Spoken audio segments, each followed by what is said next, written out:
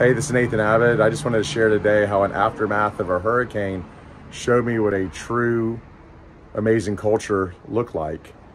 You know, my father and my uncle were the owners of Abbott Realty Services. They had about 1,200 employees. They're the largest employer in Northwest Florida. And I'll never forget, I was a sophomore in college when Hurricane Opal hit a direct hit in the Destin area.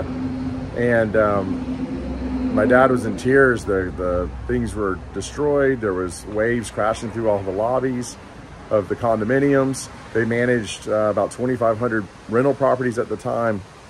And my dad had to get up on a microphone in a parking lot and lay off 500 people to save the company, and was in tears over it. It was a really tough time.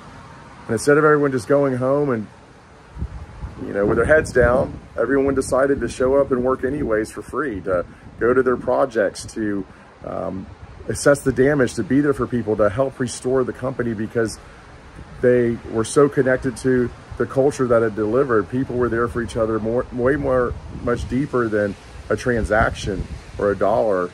And over time, they were able to hire them all back.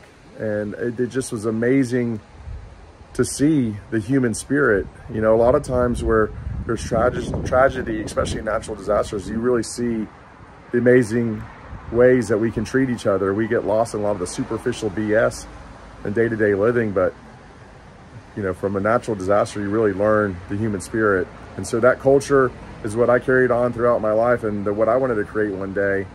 And it all started from the aftermath of a hurricane. In the meantime, we're there praying for the people in South Florida.